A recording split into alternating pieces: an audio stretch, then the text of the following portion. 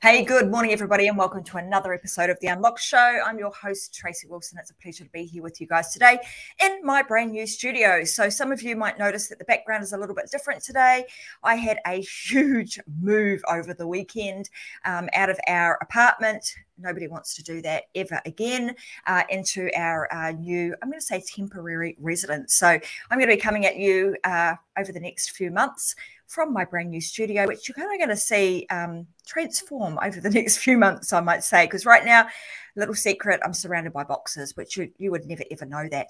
So welcome to today's show. I want to ask you guys this before we kick in to the content for today, because today's going to be really exciting, particularly if you are somebody who is, I'm going to say, a budding entrepreneur, somebody who wants to kind of kick your 9-to-5 job, you want to start something new, but you want to know how to do it quickly and easily. And you want to know what the secrets are to building a 6-figure business without having to sacrifice a whole heap of your time, your energy, and I'm going to say your sanity in the process. Because lucky for you, I have found the amazing Suzy Crawford, who's here with me on the show today, and she is going to be sharing with you all the secrets that she has. Well, we're going to be unlocking all of those and getting her to share all of those with us so that you can find out exactly what it was that Suzy did to be able to take what she knew and transition out of her 9-to-5 job at the same time as creating her 6-figure business. And now she's able to do that from the comfort of her own home.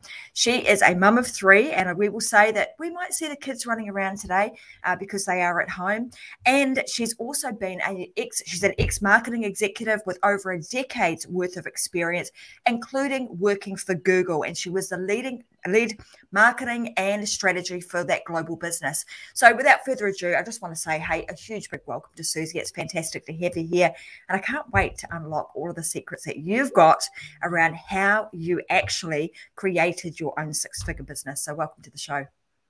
Thank you. Thank you so much, Tracy. I'm super excited to be here.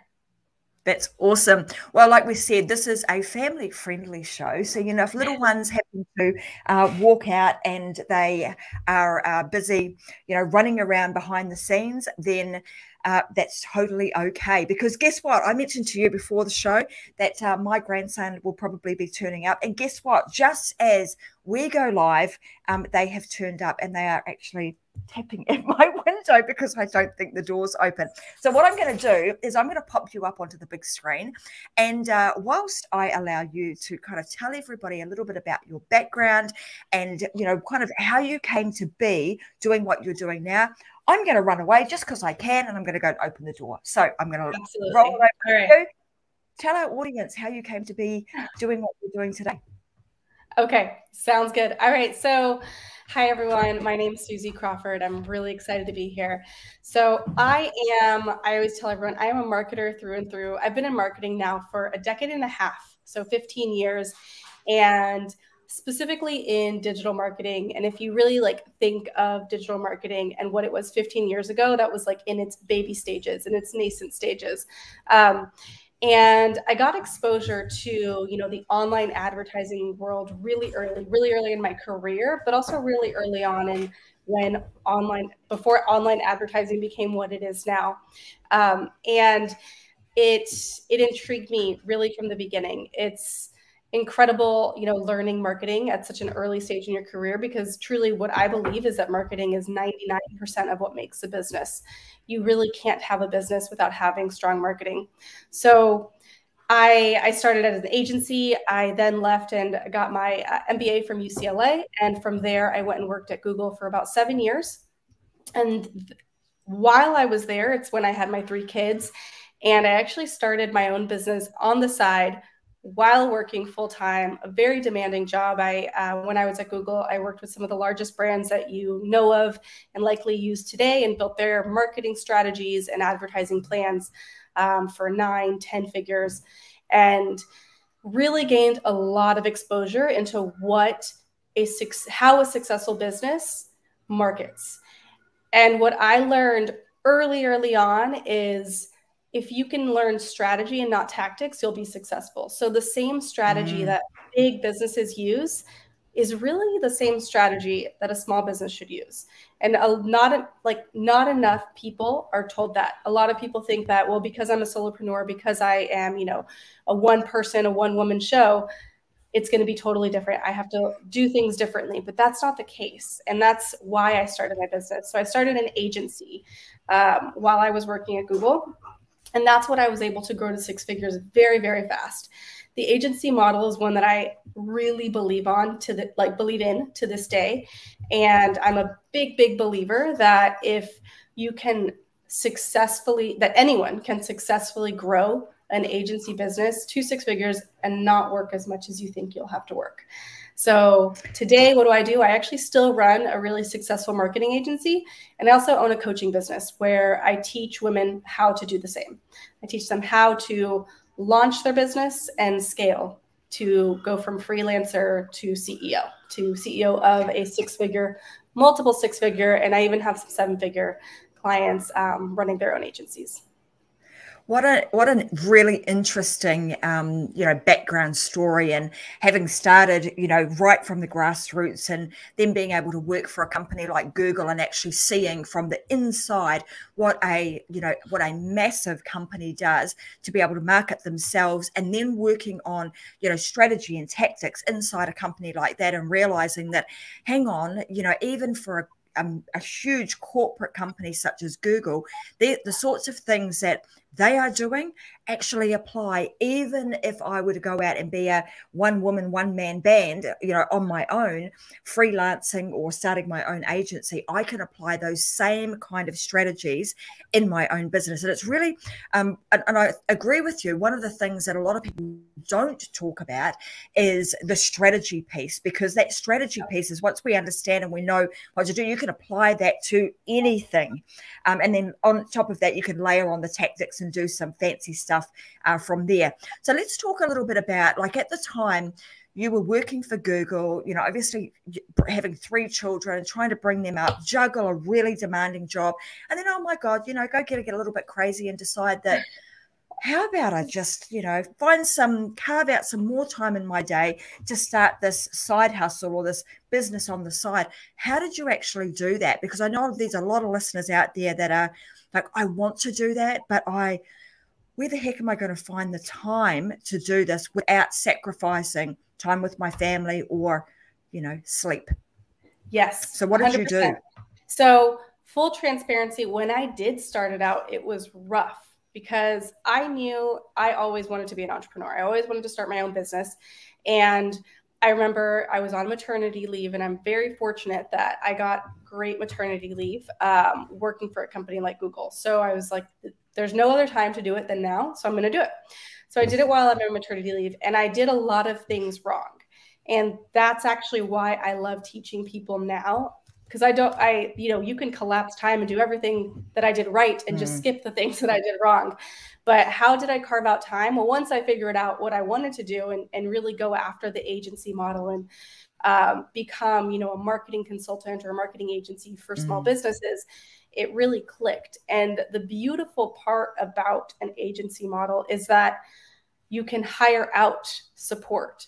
So you become the face, you become the brand, you become the strategy. And as long as, you keep the guardrails in place and the output is still of your high quality, then everything's okay. So I was able to do it because I still worked until 5. I was with my family until 8 p.m. And then from there I would work.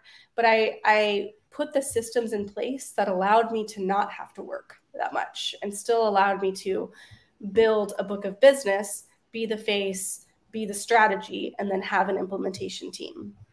I'm glad that you've, kept this real and have said, in the early days, because I can totally relate to this. It's messy, right? It's like, things don't always go to plan. You're trial and erroring things, and, you're learning as you go. And as you say, and as you get better and better, if you can put yourself in a position where now you've kind of got this little black book, so to speak, of all the things that went really well, that, when I did this actually happened, and you start compiling all of that, and you create this, it's called a fast path strategy that you can then share and teach with other people. It becomes an amazing, blueprint for success, not only for yourself, but for everybody else that you come into contact with. I'm interested because I too, when I left my corporate career, I went down the consulting and agency pathway too. So I'm interested to know, for somebody that's come out of somewhere like Google, why did you choose the agency pathway? Why did you see that as your, I suppose, as the ticket to creating some level of freedom in your life? So I knew I wanted to do something with marketing. Marketing is my passion. I can look at a business and I can tell you like, oh, this is, immediately if somebody's like, my landing page isn't converting, this isn't working, I'll look at it and be like, oh, well, it's this, this, and this. I love taking things apart and adjusting the copy, adjusting the content, adjusting whatever it is, and pointing out like how it can work. Little small tweaks with marketing really make a huge difference. So I knew I had that gift. And I knew I wanted to create a business around it. The beauty of the agency model is, one, it's a much easier sell. So it's a much easier sell than, let's say, coaching, for example, because with an agency, you're actually doing work for a business. It's a done for you service. And you're saying, I'm going to come in and I'm going to, do your digital marketing, do your social media, whatever it is that you're selling. Whereas something like coaching can be quite nebulous. So it kind of fell in my lap in the sense that I didn't exactly start my business and say, this is what I'm doing. It was more, I know I want to do marketing. I'm going to put myself out there and see what people are interested in. And immediately it was like, well, we would love for you to just build our strategy and run with it, our marketing strategy and run with it. And that's kind of how the agency for me just came into play. And I mean, that's interesting, because I think a lot of people kind of fall into it in that sense, don't they? Because you kind of get good at something and then somebody asks you, oh, how did you do that? And then before you know it, you're kind of helping a few people out, usually for free. You're honing in your craft, you're getting a little bit better, you're getting some results for them. And then all of a sudden, oh, heck, I could start charging for this. So I want to say, if somebody's out there and they're listening to this conversation between Suzy and I today, and you're thinking, gosh, I've been asked that, you are probably, I'm going to say, most likely sitting on an opportunity where you can either develop and grow an agency, or you've got something else that you could turn into some kind of consulting or coaching type product that you could start creating a living out of. So what do you think are some of the, like, when we're going down this path, and because obviously even for you, things have progressed, right? You started out with the agency side of things, and now you've got coaching and mentoring and other things that you're doing, Suzy. So what would you say are some of the most common misconceptions that people have about building a successful business and trying to do it in a short period of time? Like, what do you think are some of the biggest misconceptions about that? Yeah, I think there's a few. So one is this really, really big trend that's happening right now that I see people saying where they're, I forget the word, like multifaceted or multi-passionate, and they're anti-niching down. I think this is one of the biggest problems that a lot of new entrepreneurs are facing. And it all has to do with the fact that people are teaching niching down incorrectly. So a lot of people, when starting their business, they feel like if they have a niche, if they have a target audience, and then they're going to repel others and leave people out, and it'll hurt their chances of getting clients. And that it's a really, really big problem that I see a lot of new entrepreneurs facing. And niching down, really all it is like understanding, the pain points of your clients, understanding, how you can help them. It doesn't have to be like, I only work with women that are 30 and live in Minnesota and, have 2 kids. That's not niching down. That's being over specific. So that's the first thing, is like people not wanting to niche down because they are too fearful and not understanding their audience. And when you don't understand your audience, then you don't understand how to sell. And when you don't understand how to sell, you don't have a business. So that's the first thing. And then the second thing is, a lot of people don't focus on like the systems and the streamlining and like the very unsexy stuff, right, in the beginning. And what happens here is you become the bottleneck in your business. When you don't put things in place like SOPs and all the things that nobody likes to do, right? Nobody likes to do that, but it's what allows us to scale. When you don't do that, then there's a ceiling to your business. You're one person, right? So if you as one person you only have so many hours in the day, and you don't do this, then you can't scale. And I think there's two really big, I call fads happening, especially honestly in the coaching space. And it's people, being against like strategy, against operations, because it doesn't allow you to be in your flow, but really it's the opposite of an effect.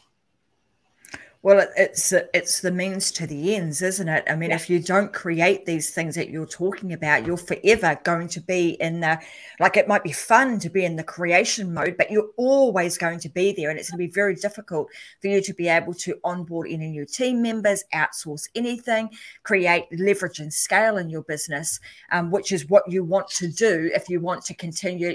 You talked about the clients that you've been working with that have got multiple six-figure businesses, seven-figure businesses.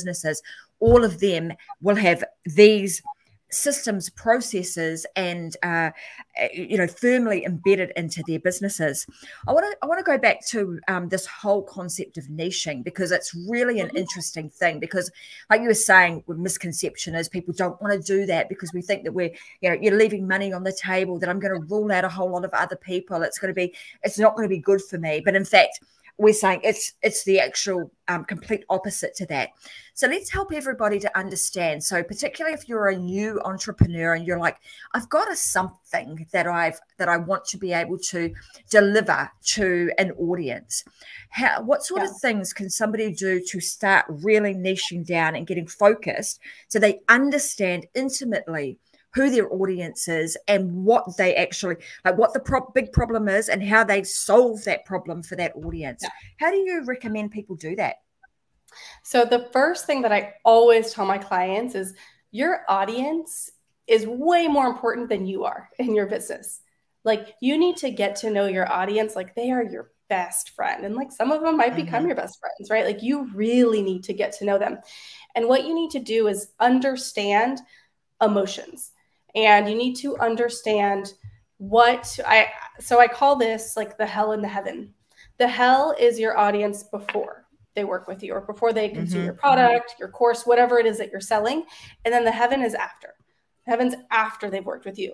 Your offer is that bridge between the two, whatever you're selling. So what do they need to do? They really need to understand first the hell. They need to understand, what are they experiencing? What is the audience experiencing before they buy from you? Like, what are their pains? What are their fears? What are, like, when they wake up in the morning, what are they stressed out about? What keeps them up at night? What like actually makes them sweat? Why are they like, what really, really affects them? And, if I think of, I'm trying to think of an example of a business, but a lot of people think like, give me a business, give me just any business. Oh, well, let's talk about a hairdressing salon. Let's Perfect. go there. Hairdressing salon. So a lot of people, most hair salons are going to sell, we cut beautiful hair. We, we do balayage, we do highlights, we do all these things. And if you come Wednesdays at noon, you'll get a discount. Like, that's how most people market. But the problem with that is you are marketing tactics. You're literally marketing just things. That's not what people care about. What is the hell? The hell is, well, I wake up and I am staring at myself in the mirror. I don't like how I look. I am trying to use this curling iron. I don't even know how to use it. Like, my hair's frizzy. I don't know how to make the curls actually look good, or my highlights look down my, in the middle of my hair, and I don't feel sexy. That's the hell. It's not that I just need a haircut, And then the heaven is so much more than, well, now you have a haircut and you got it for $50 off because you came in at the right time. It's, how do they feel? Like, how do they actually feel when you turn the salon chair and you look at the mirror and they blow dry their hair? Like, does the salon have champagne that they give them while they're it's all of those things that really evoke emotion. I love that you brought hair salon up, right? Because the hair salon, it's not like it's a wedding. We're not marketing a wedding.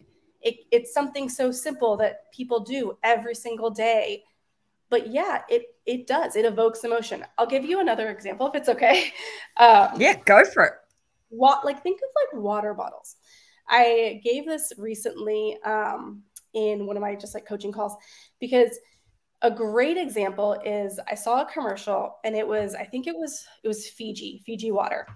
And they were showing the water bottle like in this beautiful, like, I think it was in Fiji. Like they were showing it, or a place that looked like Fiji, like waterfalls and all, like this beautiful scene. What they could have done was just shown it like, you know, somebody drinking and being like, Fiji, it looks pretty, it's all this stuff. But they showed these like people hiking and like super thirsty and drinking this water. Like that commercial evoked emotion. And they didn't need to do it like that. But it's those things that really, like, truly understanding marketing psychology, and what your audience, your ideal client is feeling before and after, is how you niche down. That's defining your niche. It's not really the traits. And what's interesting, if I go back to the hair salon one, you know, and I think about myself, you know, you go to the hair salon, you spend a whole lot of money there. You walk out of that salon and you look $1 million. You get home, you jump in the shower, maybe it's a day or two later, you know, and you're actually washing your hair. And then all of a sudden you're looking like a drowned rat again and wondering now, how the heck do I get my hair to look as good as it did when it walked out of the salon? You know, I think for a lot of women these days, it's like, how do I now do that over and over again and recreate what a professional has recreated, what the professional created for me in the hair salon? Now, how can I do that at home?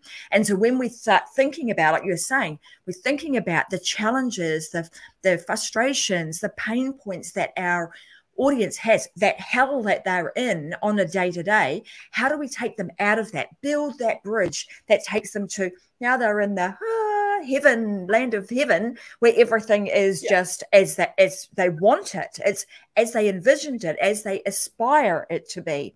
So when we're thinking about this and we're building that bridge, you know, now we can start thinking about, well, what kind of bridge, and what will that, and niching down, what does that actually look like? And so it might be that you're creating a hair salon, you're going to be marketing to those busy women who want to be able to recreate their hair over and over and over again, just like you did the moment you walked out of my salon. If that's you, if you want to look like this every single day, then this is a salon you come to. And maybe perhaps part of that salon's offering is actually an education piece that actually teaches them, this is how you do your hair when you go home. Not just now you look beautiful and go home and try and figure this out for yourself. It's like, I'm actually going to teach you. I'm just talking personally for me. I would be like, that'd be so awesome if the hairdresser said to me, right, grab your brush, I'm going to show you how to do this. This is how you do it so that you can get these kind of curls when you walk out from home. And I have never in my 47 years ever had somebody in a hair salon do that. No. So I don't know, you know, you just, if there are a bunch of other women out there like me, perhaps that is a good business, you know, kind of angle that a hairdresser could go down. So we've talked a little bit about niching and how important that is, because then you're speaking to a very specific audience, aren't we? And we're, you know, you're using that messaging as a filtration system, so that you now can filter out all of those that really are not the right type of clientele for you, not the right type of people for you to work in. So it does two things. It attracts and repels, which is an awesome thing to do. Now, the next part that I want to talk about, because you mentioned this, and this has been something that's been dear to my heart for a very long time, which is systems and processes. And it's not always a sexy thing to do, right? Not everyone wants to sit down and kind of write an SOP or a standard operating procedure for something.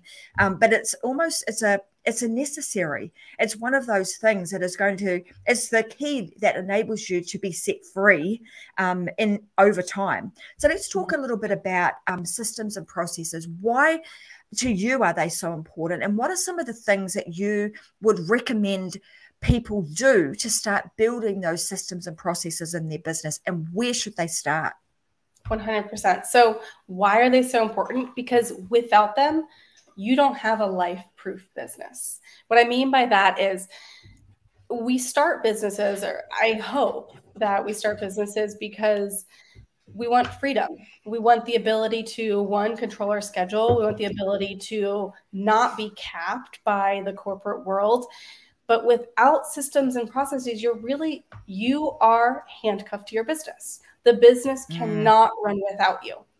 So if I give the example of the agency that I had, if I didn't have these systems in place, these SOPs created, I wouldn't be able to have brought people in and have them recreate my work and work as I work. They would just kind of be going ham and doing things on their own. But with systems, I can say, like, this is the step these are the steps that you follow in order to be successful.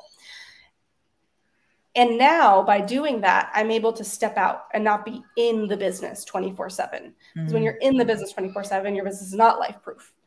Your life runs around your business. Your business runs, I don't know what I'm trying, but life-proof as in, like, you have a life. And then, so honestly, it doesn't have to be as difficult as people make it out to be. Like, systems can literally be like recordings of how you do certain things. There's so many things these days that really simplify these. Like, there's a Otter AI that transcript software that records everything that you do. So, when I was creating systems, I feel like 7 years ago, it was not that, like, that stuff didn't exist. And there's so much now, like Chat GPT, like all these things that really make it easier. So I can't even imagine what it's going to be like in a year, but it doesn't have to be this like super fancy thing that you buy like $1,000 worth of software for. It can literally just be on a Google Doc where you write out everything that you do, so that if you were to, get sick one day, go on vacation, go on just a random trip, there could be somebody to step in and help. That's absolutely. And I'm so pleased that you've actually brought this up because, ChatGPT is one of those there's a topic that everybody's talking about right now, right? However, I think in the history, so you've been doing this for a decade or so, me too, and in the early days when we started out, everything was kind of learn as you go, manual. We had Word documents, you had your good old pen and paper, and you would literally sit down and write out these things and put them into a Word document and then into some sort of system online that you could share with others.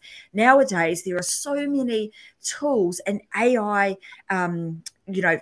platforms out there that are actually there that can help us. Now, those really, I'm going to say it's like taking a hand tool, and we now have power tools that we can use in our industry to really help us to supercharge, but also fast forward our success, because the speed of us being able to create things now has just been increased tenfold.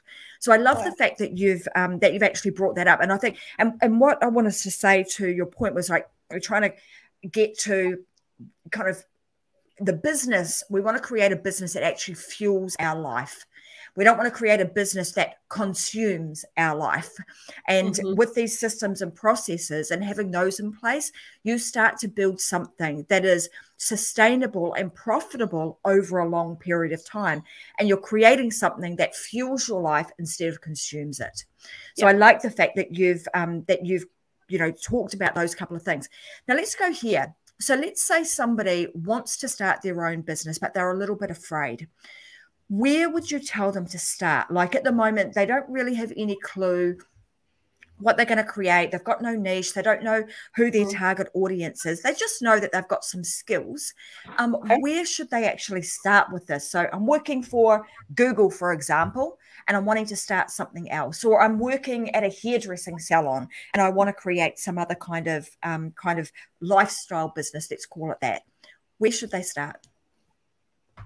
The first thing I would do is, honestly, first think of, what do you want to do? Like, what are you good at? What do people ask you for help with? What do people come to you for? It could be something as simple as relationship advice, dating advice. What do you love talking about? That's going to help you narrow down, because you shouldn't start a business doing something you hate, right? There's no point to that. You want to love what you're doing. We have one life. We're on this planet for one life. We need to love what we're doing. So think of what you like to do. It doesn't have to be this complex thing. It doesn't. But think of what you like to do, and then think of, would people pay for it? And then just start. And you don't have to quit your job. I feel like most people, more, I think in like the tech startup world, they're like, if you don't quit, you're not all in. No, I don't believe that at all. Some people have mortgages and 3 kids, and we have bills to pay. So I never tell my clients to quit, because then you're also in a very scarcity mindset. So you don't have to quit, because you can do things on the side. You can test what you like. You can test what works. And when you're ready, you can go all in. And you can even go all in as a side hustle. You really can.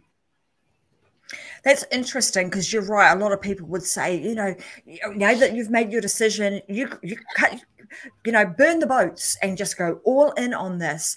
And I would agree with you in the sense that really can put a lot of pressure on people right from the get-go, because they're thinking about the mortgage they've got to pay, the food they've got to put on the table, the kids that they've got to clothe, all of these things that they've now put themselves into stress mode over, because now we have to grow this business, rather than keep my 9-to-5 job, do this on the side, create a bit of momentum, test and measure, still keep the day job and the paycheck coming in, so that you can pay the bills and take the pressure off yourselves until such time as you've built this up, and then you can let the day job go.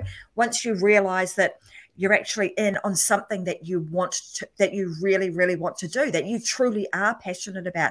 I think that's a great advice, and it's advice that has gone begging for a long time. People have said just go all in and burn the boats, and because then it forces you to have to do it. But if you're not the kind of person that can just go all in and is able to deal with the pressure that comes with an all-in, let's call it, strategy, you'll get to the point where you will be all out Yes. of money, all out of time, all out of energy, and you don't ever want to get to that point. So I think that's great advice to say, kind of start something on the side.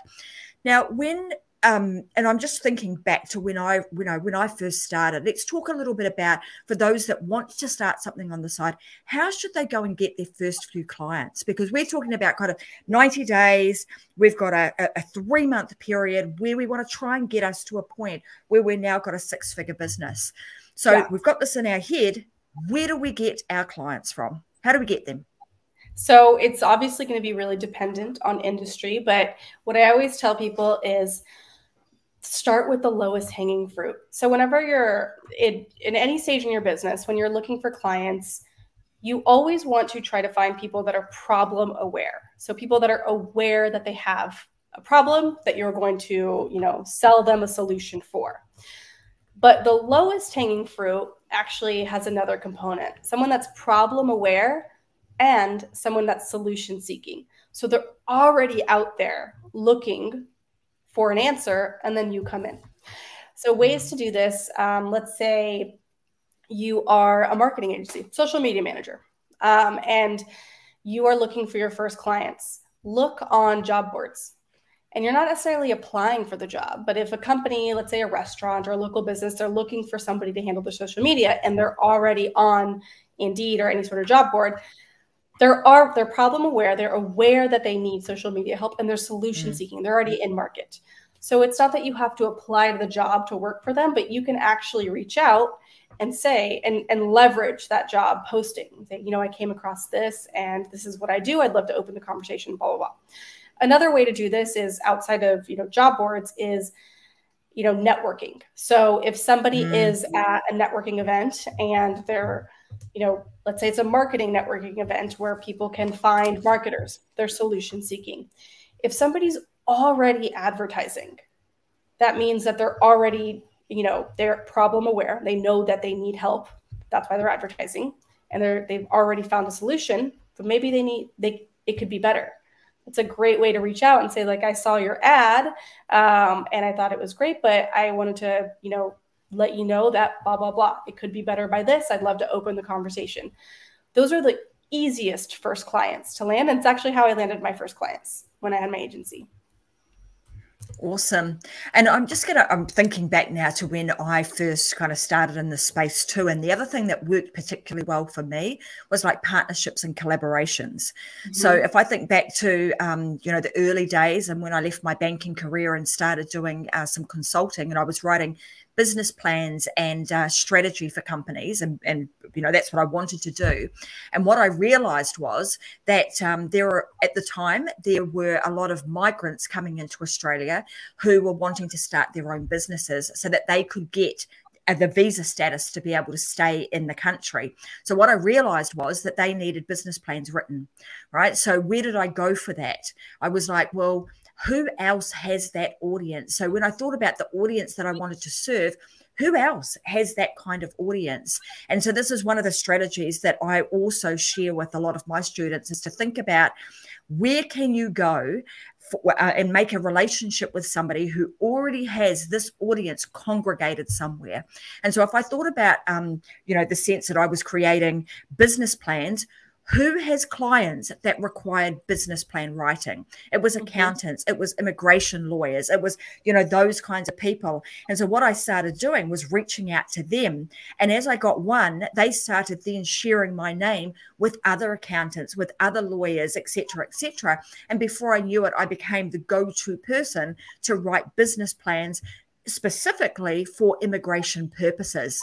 And I got really, really good at that and ended up with an inundation of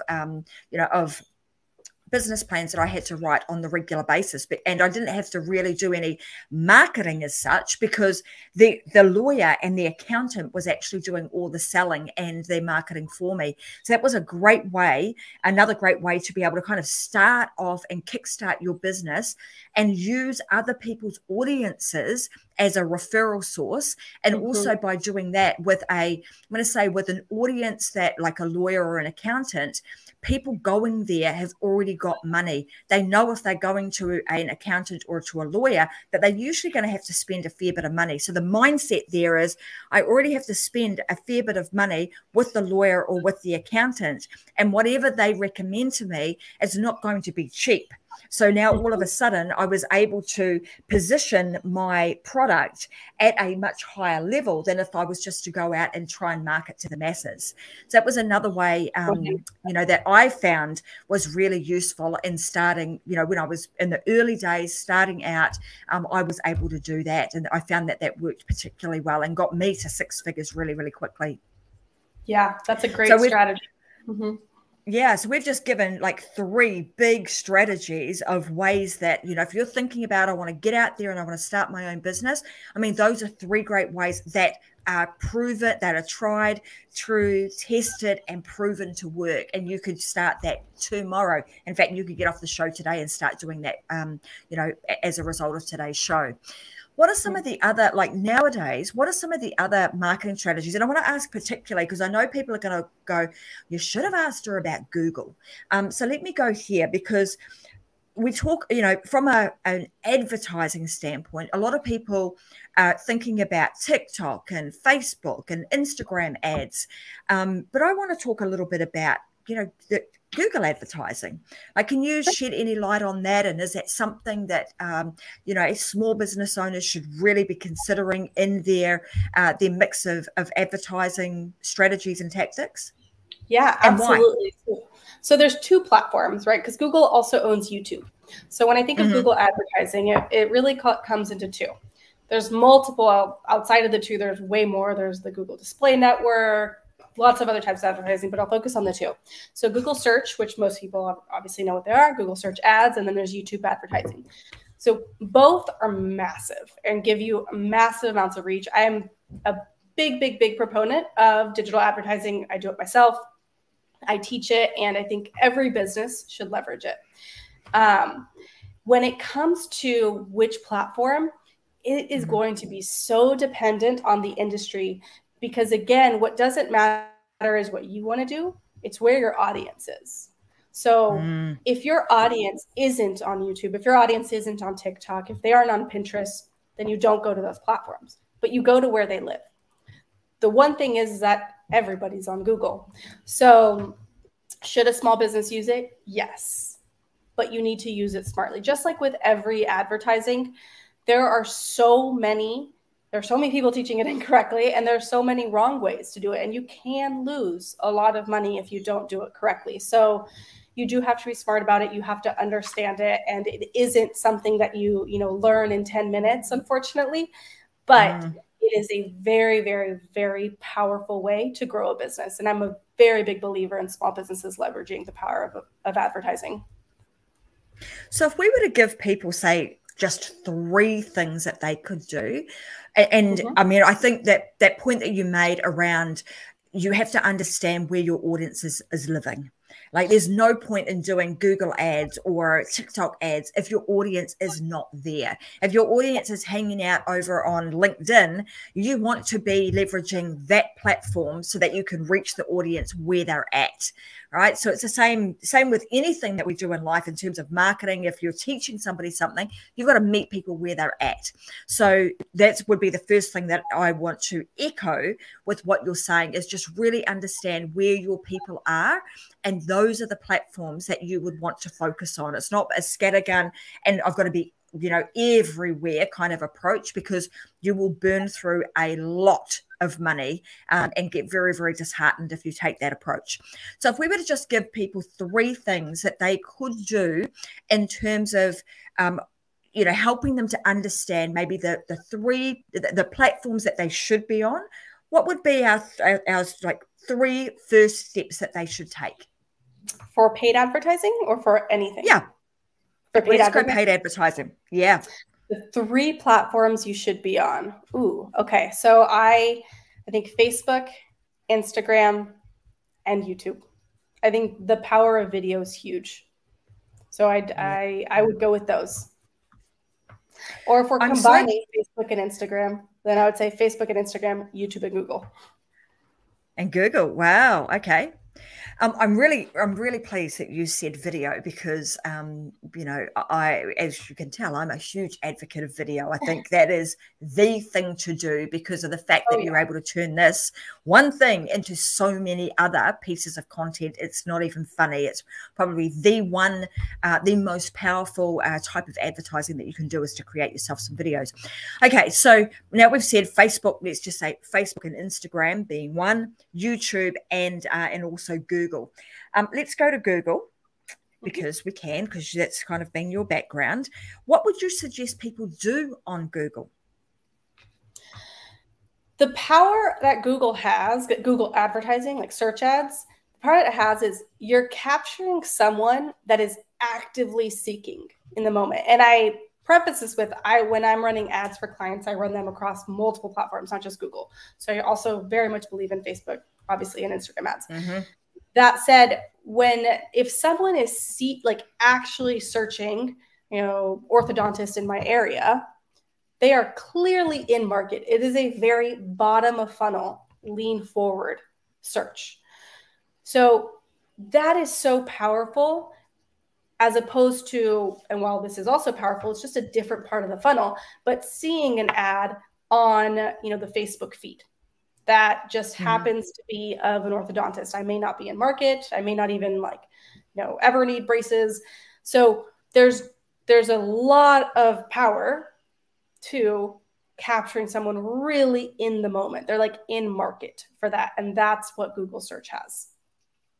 Yeah, and I suppose that comes back to, your comments earlier around, where that niche, and where the fact that they are problem aware and they are solution seeking. So that I've got a problem. What am I going to do? I'm going to go Google it. And that's become a, that's what people do. We go Google whatever it is that we're looking for, and I'm now seeking the solution to the problem that I have. And if utilizing those Google ads to be able to bring them up at front and center, so that people can actually see that, hey, Suzy Crawford is probably the person I need to go to if I want to learn about XYZ. So utilizing that, I think, is extremely important. Okay, well, let's kind of, before we wrap up today's show, I know that there's a number of things that you do, Suzy, in terms of helping small business owners, and in particular women. So there's a couple of places. I know you've got a few things going on, but do you want to tell everybody a little bit about where they can find more about you? So if they've enjoyed today's conversation, where's the best place to go to hang out with you and learn more about what you do? And then secondly, what would be the best thing that they could, they could do or join as part of either a service or a service that you have that is going to help them to accelerate their success? Yeah. So the number one place that I hang out is my Instagram. So my handle is It's Suzy Crawford, ITS Suzy Crawford. And honestly, that's where most people find me. That's where a lot of my agency clients find me. A lot of people that just want help with marketing, help building their brand, help with advertising will find me there, and we start a conversation. I'm really all about human connection, talking, getting to know you. I'm less about like, go to my site and fill out a form. You can do that too, but I just really like talking to people and knowing who I'm, potentially going to work with. So that's the best place to get a hold of me. And I'm a very open book, and there's no like a robot behind, in the DMs. It's me. So that's where they can get to know me. I also obviously have my site, suzycrawford.com, and you can find out about my programs on there as well. Beautiful. Well, thanks so much, Suzy. So guys, a couple of those places, head on over to Instagram, make sure that you connect with Suzy there. And you can also head on over to suzycrawford.com. And on that site, she's got a whole bunch of things that you can opt into if you would like extra support from Suzy, or like she said, just reach out to her, DM her. She will respond to you. She's a real person, no robots behind the Suzy Crawford brand. So go and have a chat with her and just see if there's something that she is able to do to help you either start or grow your business. If you're starting from scratch, how do you get to six figures really, really quickly? And if you're already there, well, how do you get to the next level? Multiple six figures and even to seven figures. Suzy's the lady that you need to have a bit of a chat with. So I want to say a huge big thank you to you today, Suzy, for being such an amazing guest and sharing your expertise and talents. Your children have been super well behaved. They haven't been running around the background or yeah, you'll just say, good job, hubby. He did a great job in keeping them nice and quiet. Not that it would have mattered. But yeah, I want to say thank you very much for being here. It's been a pleasure to have you on the show, sharing all of your expertise and knowledge. And I just want to recap a couple of things because I think these are super important. I think in today's day and age, I'm thinking about particularly for those that are here, in my home country now, which is I live here in Australia. Things are tough for a lot of people. The cost of living, etc., are rising. So people are always looking for different ways to be able to make some kind of income. There are a myriad of different ways that you can do that. Suzy and I have talked through a few of those today. Consulting, agencies done for you style of work. And if you want to learn how to become a coach and a mentor, well, you can get hold of me and we can chat a little bit further about how we do that. But there's a lot of different ways that you can start, some kind of, for want of a better word, a side hustle, but a hustle without the hustle and grind, just something on the side that brings you some extra income that enables you to eventually transition out of your 9-to-5 job if that's something you want to do. If it's not and you want to keep the both of them, well, hey, that's great too.